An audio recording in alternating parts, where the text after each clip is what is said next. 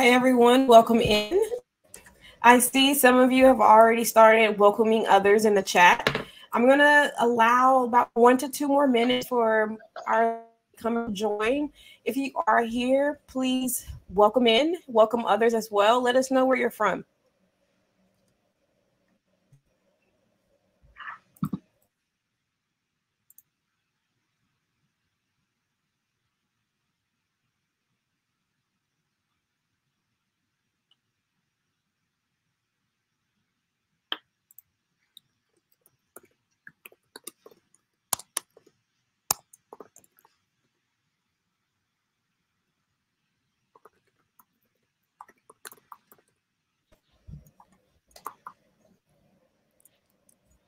All right, I see some familiar names here. I see some familiar places as well as unfamiliar places, so welcome in.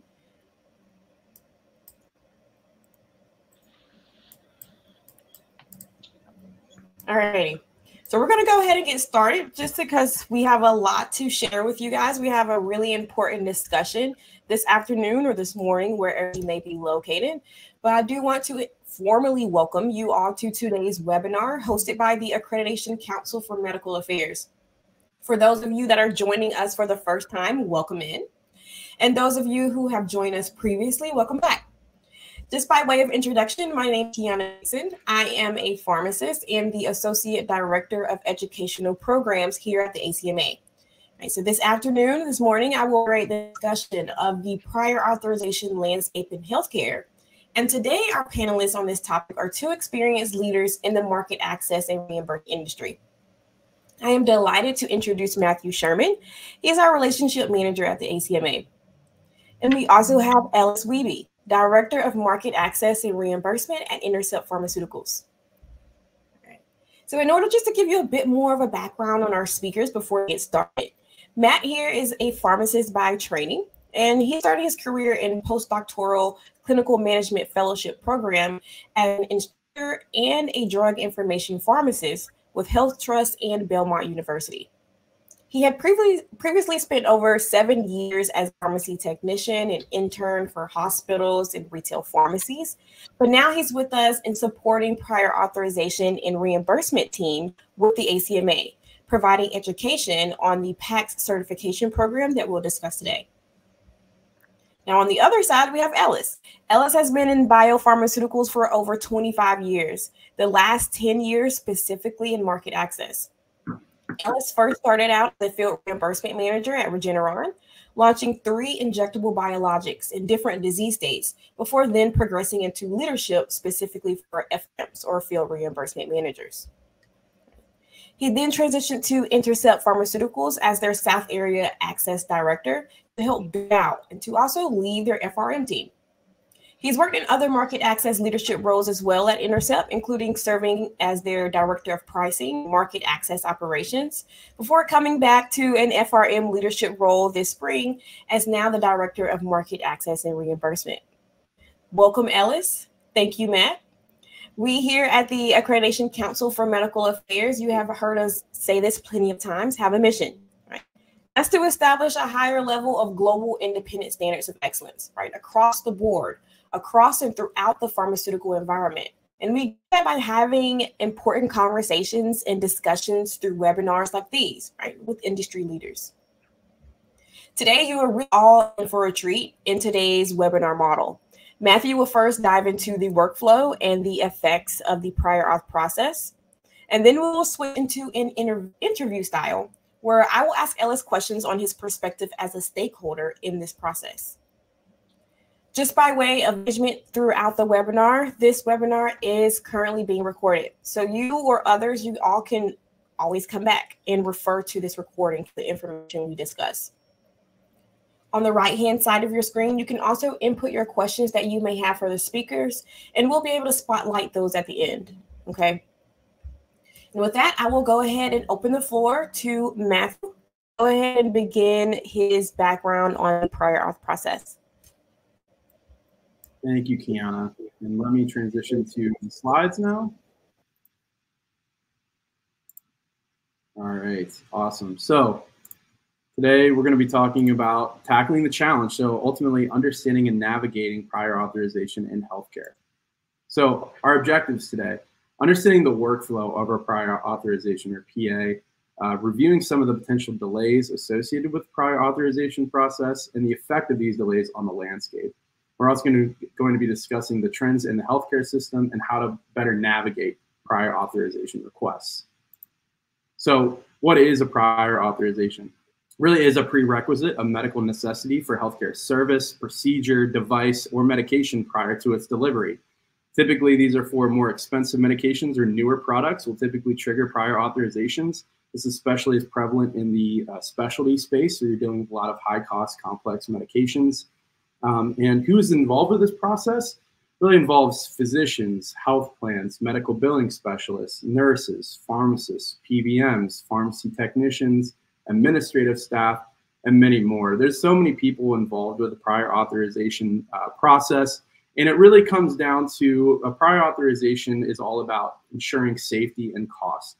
If you have a high-risk medication, the insurance company wants to make sure that you're receiving the correct dose and the correct medication for that particular disease state for that patient. And you're also thinking about costs as well. If there's a high-cost medication and there's another alternative that's less expensive, the insurance wants to make sure that you've either tried that less expensive option or go with an alternative option that may still have the same efficacy, just less expensive.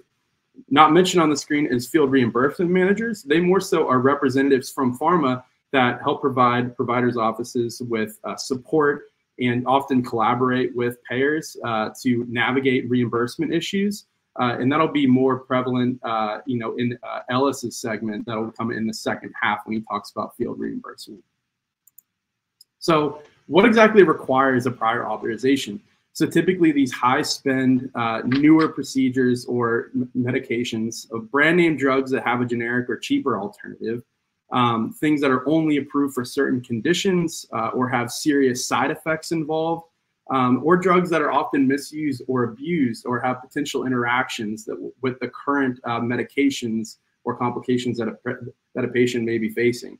It also includes cosmetic purposes, or it also be triggered for cosmetic purposes, anything done to do with weight loss, I know is now a very current topic, anything that's like really non-preventative.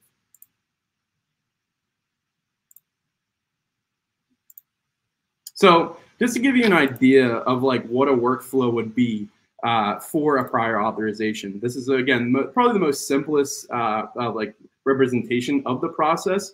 But I do want to highlight this to show you how prior authorizations interact with the landscape.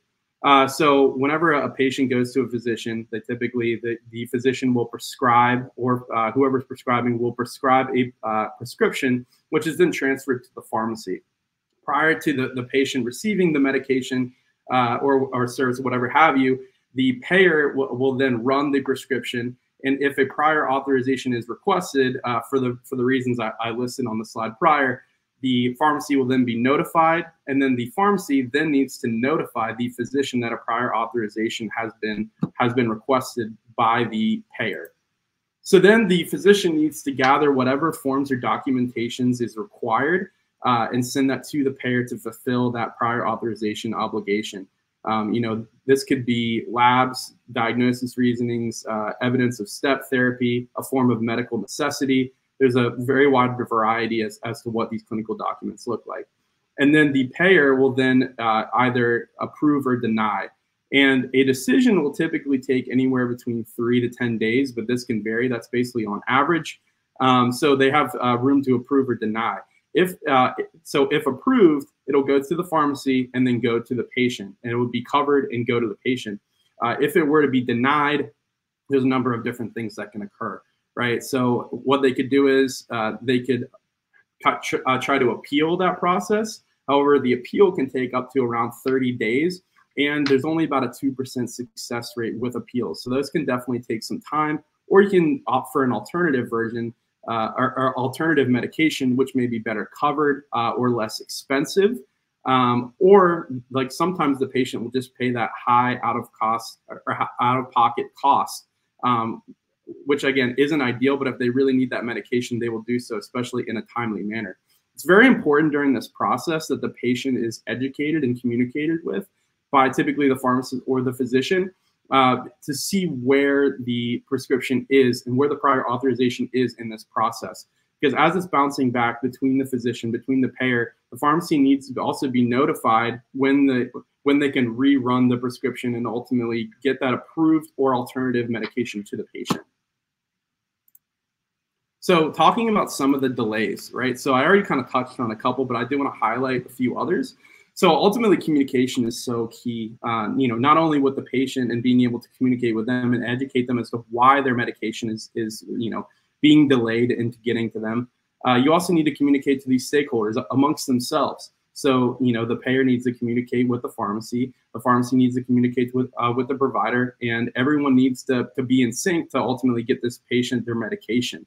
And a lot of these prior authorizations also have various requirements and timing associated with them. So different insurances will require different forms of this documentation, and there'll be different timing associated with how long this decision or appeal process may take.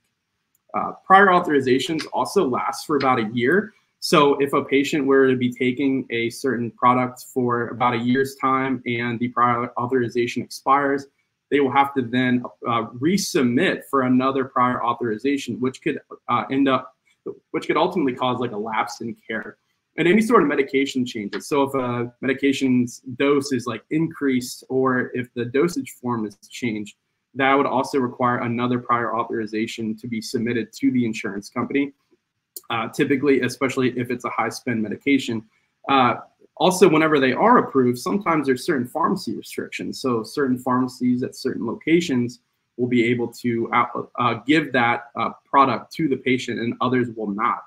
And then also, often we see at the beginning of the year, insurance changes. So if a patient's insurance were to change, typically that would also have to trigger and go through the entire prior authorization process. And then we already spoke kind of on denials, but it certainly can still happen. Most of the time, about 80% of the time, a prior authorization is approved. However, it's still that 20% is denied, and it takes a long time. Again, that 3 to 10 days, which can be a big lapse in care, especially with these extremely important medications. So talking about a little bit more about patient access. It's the most important thing in the world when it comes to the prior authorization process. A product really only matters when a patient's able to use it. So it's important to keep them in the loop and to ultimately help them receive this access by this communication with all the stakeholders and being able to communicate with them on a regular basis to see where this medication is in the process or prescription is in the process. So patient access. So as we move toward a potentially value-based system in healthcare, it's important to understand the goals of the healthcare system and how it's funded.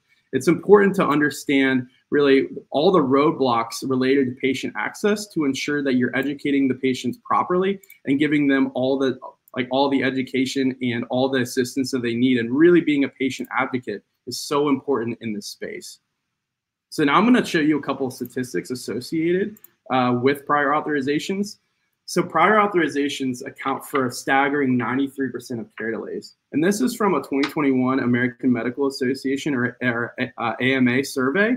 A more recent survey actually said that it's up to about a 94%. So this continues to climb. This number continues to climb. This is an extremely high statistic. And I also want to pair that with saying that only 29% of patients who endure the prior authorization product end up with the originally prescribed product. Only 29% end up receiving the product that they were originally prescribed by the doctor. And 40% abandon the therapy altogether, which can be extremely detrimental to patients who have chronic conditions or serious conditions that can certainly develop and can lead to hospitalizations or worsening effects. Another survey done by the AMA found that almost half of doctors say that prior authorizations often delay access to extremely necessary care. And a quarter say that prior authorizations have actually led to more hospital visits because of the delayed treatment involved. So prior authorizations have also been a huge burden for the administrative viewpoint on doctors' offices, as 86% that prior authorization burdens have increased over the past 5 years, which isn't too big of a surprise considering that health costs continue to increase and medication costs have certainly increased over the past 5 years. So to talk a little bit more about cost, it's a very costly step in patient access and for stakeholders. So for providers, it costs about $11 per authorization related to labor costs and $12 for payers. So each authorization can take an extreme amount of time, not only amount of time, but very costly as well. And then specialty pharmacy especially takes a lot of brunt of this. There's only about a 50% adherence rate for these extremely important drugs that a lot of them are based on adherence to fully get the benefit for their patients. So it has a very wide range of impact on the landscape. And pharma companies have felt this as well. There was prior authorizations were responsible for $20 billion, as far as like prior authorizations go. And this was a 67% increase from the 2020. So this continues to climb.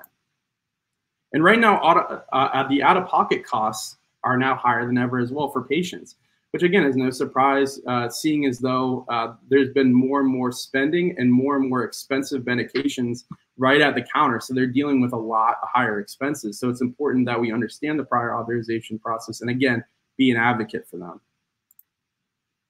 Overall, if you're looking at how expensive labor costs are, it's about $32 billion associated with prior authorizations.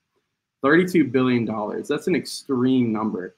And if you think about how these transactions take place, about a third of them are still over phone or fax, right? And then, about 50% are over web portals such as Cover My Meds. So as you can see, it's a very complex process that's extremely costly for the industry as a whole. And with no surprise, prior authorization programs are growing. As we see more and more expensive medications come into play, specialty medications have becoming more and more prevalent. Prior authorization is the highest form of utilization management used in healthcare spend. So how does it affect the industry as a whole? Obviously it affects patient access, which is the #1 most important thing, but it also makes providers stay away from certain products requiring prior authorizations because of these delays that come into play. It's better to get in their mind to get the patient their product or get the help for that particular symptom or condition rather than have this delay or wait in time. And healthcare providers do not know how to always handle these denials in a timely manner and to deal with all the requirements that come along from the health plans. They need to know how to handle them more effectively, dealing with all these different types of requirements.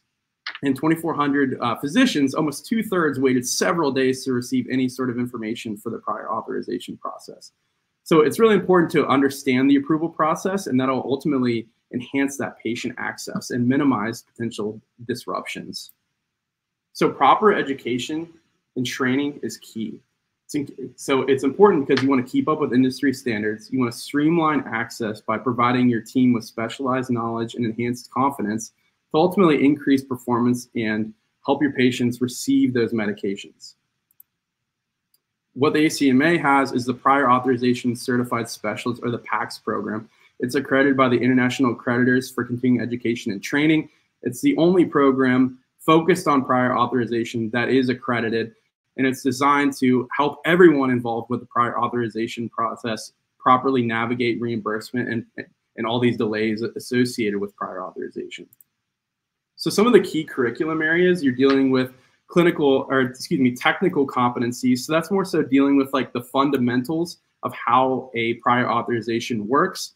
You're dealing with more of the clinical understanding the supporting documents and resources available throughout the entirety of the process. You're looking at regulatory and compliance. So it's not just your standard compliance training. It really comes at it from a reimbursement perspective, really understanding healthcare compliance standards like HIPAA and fraud, but also specific prior authorization skills like upcoding and working within the confines of HCPCS, CPT, and ICD codes.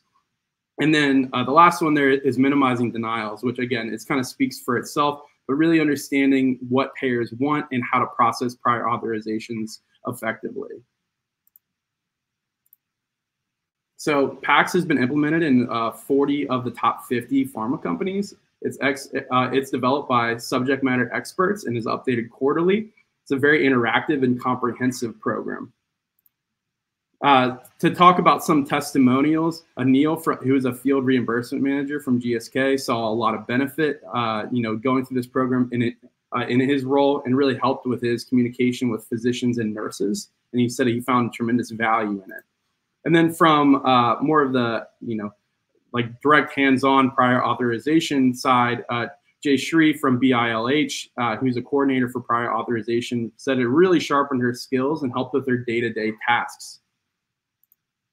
So the benefits of overall having like a robust training program and having the accreditation and really being able to train people properly is improve that patient care, which is of the utmost importance when it comes to reimbursement and navigating this space. You want to save time and money by managing these workflows properly and promoting that culture of excellence that gives your team confidence and your patients confidence as well. And it ultimately provides a more clinical and technical capabilities and competencies amongst your team. And then, in conclusion, PAs can be extremely complex and very costly. That can result in significant challenges for patients. There's many potential barriers, and I know I've named a couple today, but I'm sure a lot of people on this call can even name even more. I just wanted to go over some of the most prevalent ones. PAs continue to be a leading cause of patient access delays, but education and certification and having that robust training is the best method to really best process these prior authorizations. I know when I was a technician working, especially the retail space for years, one of the most grueling aspects was dealing with the prior authorizations and getting the care that the patient needed in a timely manner, and really educating them and helping them understand what this process is, why it takes so long, and really having them helping communicate with the doctor and the insurance company so that they can ultimately receive their medication. As we move into the second part of our segment, we're going to have Ellis Wheby come up and speak from his perspective on reimbursement, more from the field reimbursement and management side. So I'm really excited to hear from him, and I'll bring Kiana and him back up to the stage to go over some of these questions. Thank you. Thank you, Matthew. All right, so to our attendees, please feel free to ask your questions on anything that Matthew has covered so far. Now, Matthew has mentioned pharma companies or manufacturers as a stakeholder in this process, and this is where our conversation with Ellis comes in.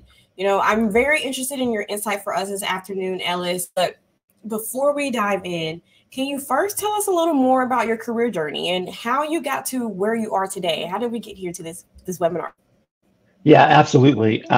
As you stated in your beginning, I've been in biopharmaceuticals for over 25 years, but I started in sales and sales training. As I progressed in my career, I saw the increasing impact that prior authorizations were having on delaying patients getting appropriate medication. At the same time, my son was going through serious health issues and was prescribed specialty medications himself. That process allowed me to see the patient perspective on the frustrations associated with treatment delays.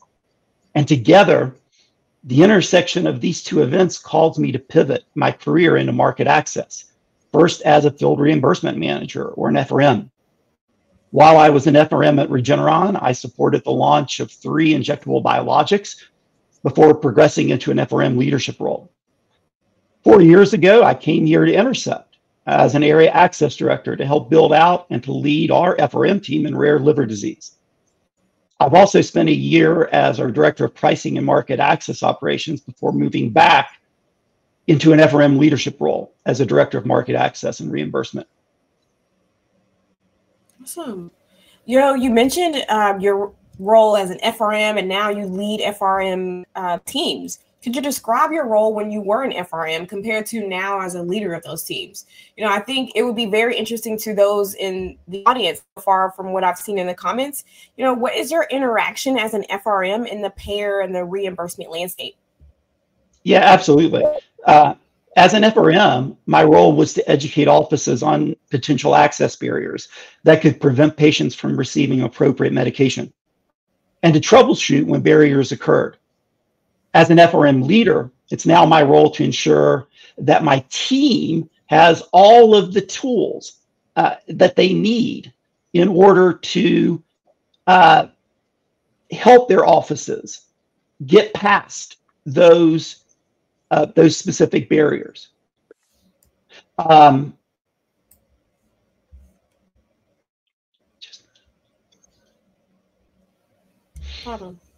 Yeah, I'm sorry. You know, almost every specialty medication that's out there requires a prior authorization. The requirements for approval can differ sometimes dramatically between each payer for the same medication. And when you combine this with the reality that offices prescribe multiple specialty medications at different degrees of regularity, it's easy to see how a prior authorization request can be overwhelming. And so it's my responsibility now as a leader, when my team sees any barriers, that other members of my team, my market access team, can work on a solution. So in your conversations with these healthcare providers and their staff, you know, what are these barriers or these obstacles that you're seeing that they are facing to ensure that that prior auth request is actually submitted accurately? You know, healthcare professionals and their staff face many issues around prior authorizations, but most of them are related to the level of detail that the payer requires for approval. As I stated, almost every specialty medication requires a prior auth, and those requirements differ sometimes dramatically. And most offices that prescribe specialty medications prescribe multiple specialty medications. And because of that, it's very easy to get overwhelmed by the specific requirements that each medication is needed in order to get approval. Right. Yeah. Matthew also mentioned something on that as well. You know, AMA, they release every year the impact of prior authorizations on HCPs. Like you mentioned, this very tedious process, getting those details correct, you're right, on the first try. This really seems so overwhelming for HCPs and other healthcare providers, which, when you think about it, can also ultimately affect the patient, right? Can you elaborate more on what the impact of prior authorization, what that looks like for the patient? You know, absolutely. A prior authorization decision can be life-changing for patients. Often specialty medications are a pathway that allows a patient a better quality of life. Take my son, for example. He was diagnosed at an early age with severe asthma, which required multiple hospitalizations and severely reduced his quality of life. It was a specialty medication that allowed him to be a normal teenager, to play soccer, to earn his Eagle Scout. Then a severe Lyme infection caused alopecia. A different specialty medication not only restored his hair, but his confidence. And today he's thriving as an aerospace engineering student.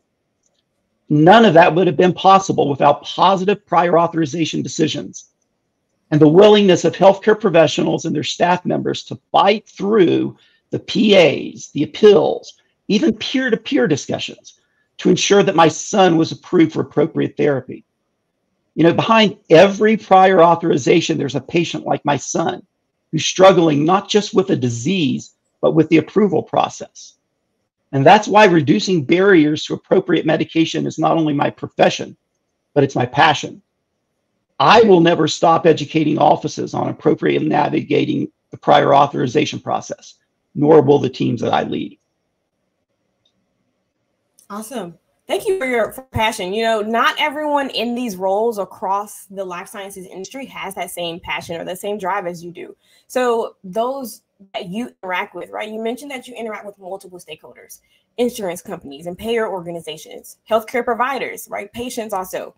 And when there are a lot of hands in the pot, it can become quite confusing over time. So what are your thoughts really on the importance of effective communication, right? Collaboration between these parties in that prior auth process? Yes, you know, clear communication is essential when submitting a prior authorization.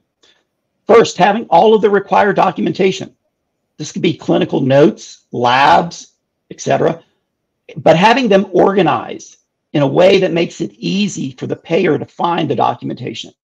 That can be key to gaining approval and helping a patient achieve a better quality of life. I've seen offices so frustrated with the process that they fax in the patient's entire chart, hoping that the payer will just figure it out. I understand that frustration, but that type of strategy just doesn't work. Additionally, understanding the different ways that a payer will allow the prior authorization to be submitted, including electronic PAs through platforms like CoverMyMeds, can significantly expedite an approval. But it's also critical that the provider staff establish appropriate expectations for the patient.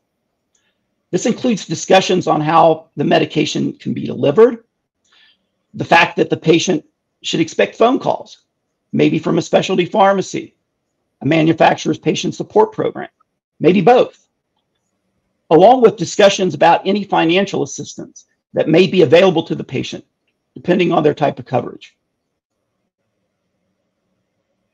Gotcha. So it sounds like education is key, right? Education by the providers, but also education to patients about prior authorizations and this process itself. When you or your team is explaining the prior auth process to healthcare providers or to patients, what are some of those common misconceptions or those challenges that you encounter, that you face? Yeah, one common misconception is that the prior authorization process is just too difficult. And when that happens, the provider or their staff will just give up on trying to prescribe that product. And this usually occurs after a bad prior authorization experience, where the required information was not submitted or it was submitted in the wrong format. A second misconception is that if the prior authorization is denied, that's the end of the road. In reality, there are multiple ways to approach a prior authorization denial. Maybe a resubmission, an internal or an external appeal, or even a peer-to-peer discussion. But both of these misconceptions stem from a lack of understanding on how to navigate the approval process. If a healthcare professional believes a medication best fits a patient's treatment, then it's always worth pursuing. With proper education and certification, such as the PAXIS program, these misconceptions can be addressed, and the prior authorization process can be far less intimidating. Yeah, I agree. And we're going to get into the PACS program next. And you also mentioned, education on the provider side and on the payer side as well, that we don't want to undermine the physician's expertise, that if they prescribe this medication, there is probably a cost to, right? Now, within your team and your role as an FRM, how do field reimbursement specialists specifically help streamline that process of prior authorizations? How can they reduce delays? Yeah, there's two primary ways that a field reimbursement specialist can help streamline the prior authorization process and hopefully reduce delays. One of these is proactive, the other is reactive. Proactively, a field reimbursement specialist can educate an office on the specific requirements that are needed for payer approval. This can include things like chart notes, a history of previous medications that the patient has tried and failed, and making sure that they submit current and pertinent labs. But this also includes educating the office on the different ways to submit a prior authorization. It may be through a manufacturer's patient support program or directly to the payer. Also, can the PA be submitted electronically through a platform like CoverMyMeds? Reactively, a field reimbursement specialist is there to troubleshoot if there's a hiccup in the process. This can be as simple as letting the office know that the prior authorization wasn't received, or that an approved prior authorization was submitted to an out-of-network pharmacy.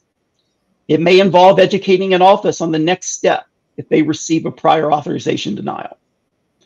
A good field reimbursement specialist is tenacious. They're there to educate the office every step of the way until the prior authorization has been approved or all options have been exhausted. I agree. I've met a few FRMs, and before understanding the prior auth landscape, I didn't understand the full scope of the FRM role. And understanding what they do, how they are really a companion, right, in reaching the end goal, which is having a patient have service to a medication or service or a specific test. Right. Now, you mentioned the PAC certification. I know you are PAC certified, so prior auth certified specialist. Why would you say, or could you tell us why you ended up pursuing that PACS program? Right? What was your experience when you were going through it?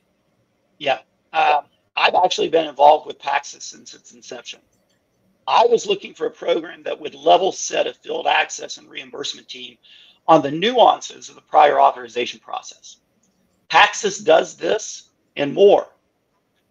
For me, PACS ensures that our FRM team can leverage all available resources and that they have the knowledge and the understanding needed to compliantly educate our offices so that they can be better advocates for their patients' care. Our team communicates the nuances of payer criteria, the level of detail needed for a successful prior authorization, and the options that are available if a prior authorization is denied better after completing PACS. And this may have answered my next question, you let me know, but is this, in your opinion, what benefits would a team of reimbursement professionals gain, right, from becoming PAC certified? Well, I'll speak to my own experience. I'm proud that Intercept's FRM team is fully PACS certified. It's my belief as a field access and reimbursement leader that having your entire team completing PACS raises the bar on the level of education that's provided to healthcare professionals and their staff. PACS certification gives added credibility to our team when they're working with their accounts. And it allows me as a leader to focus my coaching on the finer points related to our product and to move my team from good to great. I love this. And, you mentioned again, patients, they often face these care delays, financial burdens, and just pure confusion related to prior authorizations and insurance coverage. And in your opinion, if an entire team of reimbursement professionals do become PAC certified, how might the training help with patient access? How does that help with patient understanding? A lot. I'm going to go back to my experience as the parent of a patient dealing with the complexities and delays commonly associated with the prior authorization process. Having a team of prior authorization professionals who are PACS certified would lead to offices being more confident in gaining approval for essential medications and being more confident in explaining the process to the patient, including options that may lessen financial burdens.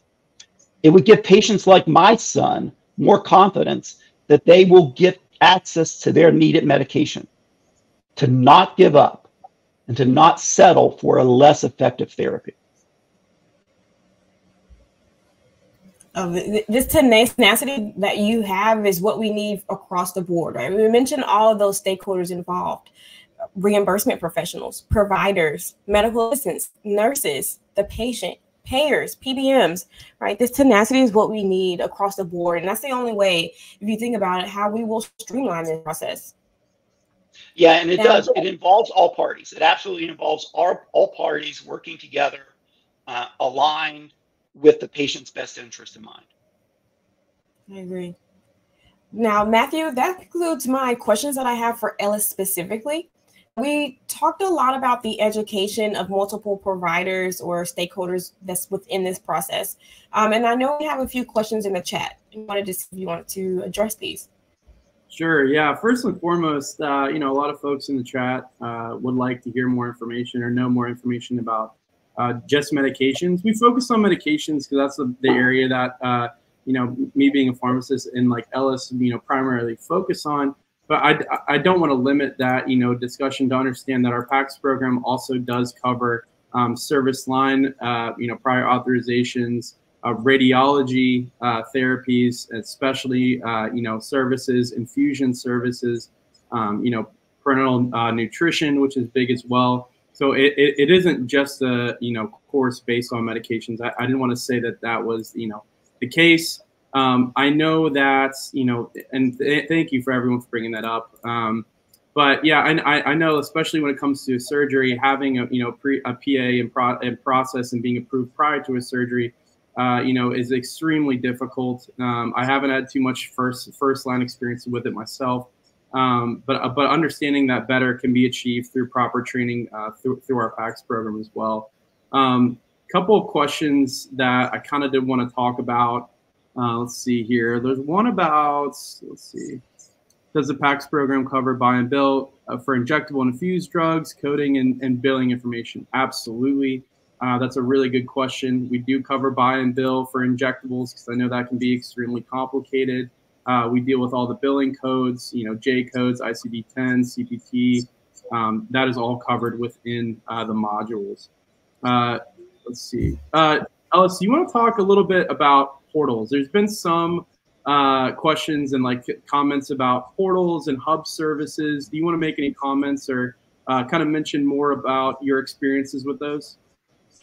Yeah, what I would say is that for my team, and I think for most FRM teams, we're very agnostic. Most companies allow you to either submit through a portal, a patient service program, sometimes called a hub, or go directly to a specialty pharmacy. For us as an FRM or an FRM team, we're there to support a patient, whether support an office, whether the patient goes through a company's manufacturer's patient support program or directly through a specialty pharmacy. There is an important distinction, and that comes around HIPAA. Typically, if a patient is submitted through a manufacturer's patient support program, that patient has given HIPAA clearance to allow the manufacturer and the manufacturer's representative, such as an FRM, to assist on their behalf and to see the patient's PHI. If an office submits a patient directly to a specialty pharmacy, the FRM is somewhat limited. They can still make sure that the office understands the general rules of the road, what is required to get a particular product approved, but they can't get into the weeds on a particular case and troubleshoot a particular case as they could if a case has been submitted through a manufacturer's patient support program. Thank you for that perspective. Yeah, that's really important to think about as well when it comes to that third-party support. But they can be very helpful in cutting down administrative time for sure. There's no question about that. One of the comments that I really did enjoy as well was prior authorization in general is dealing with a moving target. I've been doing this a long time and it isn't getting better or easier. Thank you, Nicole, for mentioning that. I mean, it's certainly, as we saw, it's not going anywhere. I think it's becoming only worse, honestly, as far as what's being required, especially with more biologics and biosimilars entering the landscape and becoming more prevalent within community pharmacies or within specialty pharmacies. One thing that specialty pharmacies also deal with is shortages. Did want to mention that especially with growth hormone, for example, having to constantly submit new PAs for various growth hormones that are on shortage can certainly even delay further timing and administration to the payment or to the patient, and receiving that payment certainly takes a lot of time. So I can only see this landscape getting a lot more complex. And that's kind of why we wanted to do this webinar today, to really give some perspective on the current landscape right now and where we're headed. Because right now it's a very costly and very complex process that really does involve so many different professionals. Let me see another. Ellis, do you want to comment on discount codes or what people will use as an alternative if they can't get a prior authorization through? Do you see yourself having patients use pharma, whatever it is, like pharma payer assistance programs, and having some success with those? Yeah, and I'll couch this by saying every manufacturer approaches this differently. Right. And every manufacturer sets different guidelines in terms of who's eligible for patient support programs. But typically, no matter what type of coverage you have, or if you have no coverage, there all are alternatives available. For commercial patients, there's typically copay assistance available. For Medicare patients, for many disease states, there are foundations that offer independent financial assistance to those patients. And for patients who have no insurance or are deemed underinsured, many times manufacturers will offer free drug programs to those patients. But I will couch that by saying that every manufacturer sets different guidelines around those types of programs. Okay.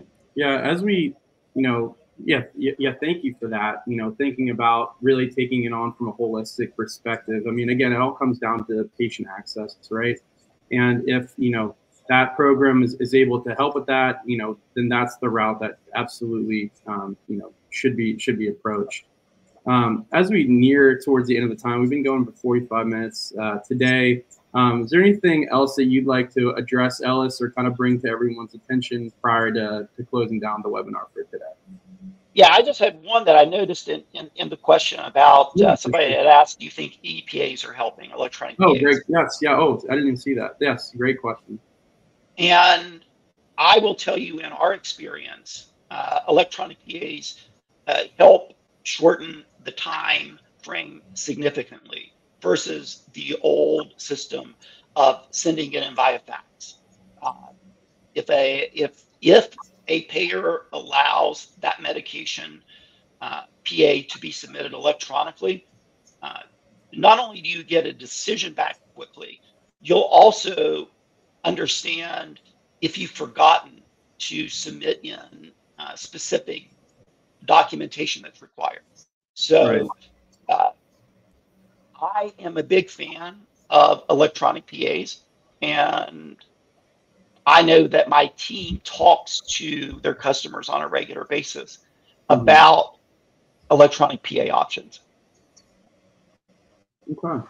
Yeah, I mean, I want to say most people have been moving towards the electronic piece, but as I mentioned prior, like a lot of faxing is still happening, a lot of phone calls. Yeah. It's going to take some time to really get everyone on board.